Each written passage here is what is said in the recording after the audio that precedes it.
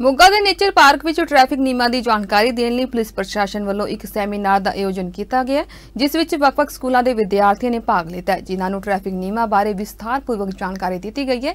इस मौके विद्यार्थियों को ट्रैफिक नियमों की जानकारी देने लिए जागरूकता रैली भी कढ़ी गई, जिसनों कि DSP केसर सिंह वालों हरी झंडी देकर रवाना किया गया। इस सैमीनार का ट्रैफिक इंचार्ज जगतार सिंह, समाज सेवी डॉक्टर संजीव मित्तल समेत कई आला पुलिस अधिकारी शामिल हुए।